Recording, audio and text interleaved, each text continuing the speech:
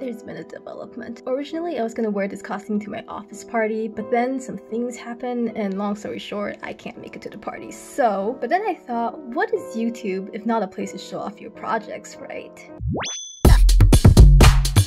I did a pretty terrible job of documenting my process, so to make up for it, I recreated the costume on my porg. First, I made my skirt. Jobu's skirt had pleats, but we're going to use this fabric with white stripes to fake it because I hate ironing. To make it look more fancy, I layered a sheer white fabric on top. This was an underskirt lining I got from the thrift store. I won't tell you how I made the skirt because I did a terrible job at it, but if I were ever to make it again, which I won't by the way, I would do what I did to the porg version, which is sewing it into a tube, making a channel on the top, and feeding an elastic through it. I did this with a big plastic needle I found in the sewing box and this elastic that used to be sewn into a bedsheet or something.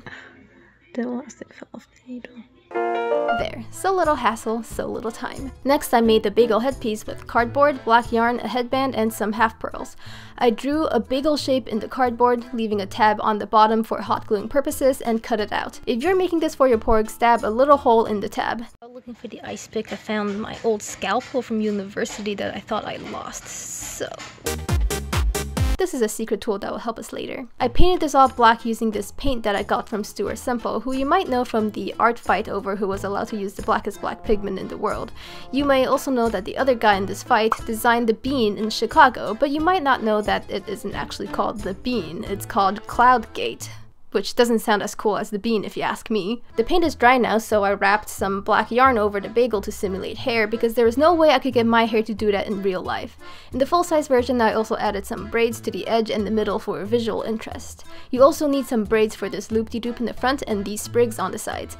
I wish there was an eloquent way to explain how I put this all together, but I just hot glued everything onto the headband and decorated it with pearls. But you might have realized it's not very easy to find a headband small enough to fit a porg, so instead I poked a sewing needle through that little hole we made earlier and stabbed that whole thing onto Porg's little noggin. I didn't tell you the Porg's name, huh? His name is Taco. I don't think you can buy him anymore. I made the belt out of a velcroed strip of fabric and hot glued some pearl garlands and clear beads onto it. Some of the beads were from the bead basket at the thrift store and some were forcibly taken from this candle holder. The garlands were from a long, bitter journey scouring through the crafts section in 5 different thrift stores only to finally find some in the Christmas section.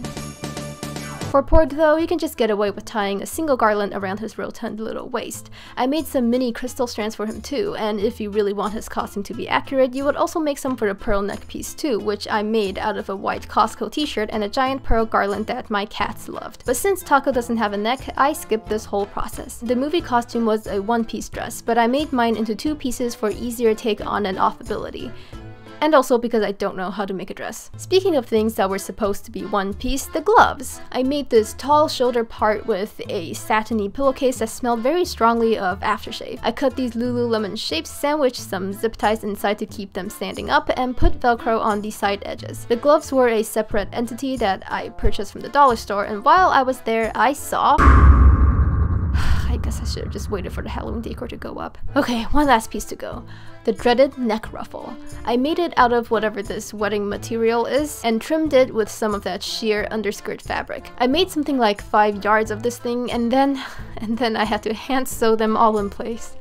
Hand sew. But when it was done, it was probably the most legit looking piece of the costume, so I'm glad I didn't skimp out on it. Luckily for me, Porg already had a neck ruffle. Simple. You might have noticed that in the previous shot, Taco has a cape. It was made out of a scrap of that underskirt fabric with rhinestones hot glued on it. But I didn't make one for myself because I didn't want to. But I did add a zipper to the back of the Costco shirt because it was too hard to put on. I literally cannot explain why I did such a bad job cutting this. And the pearl garlands on the neck piece were flaking and yellowed, so I painted them with this pearly nail polish I got on sale. And now it's makeup time.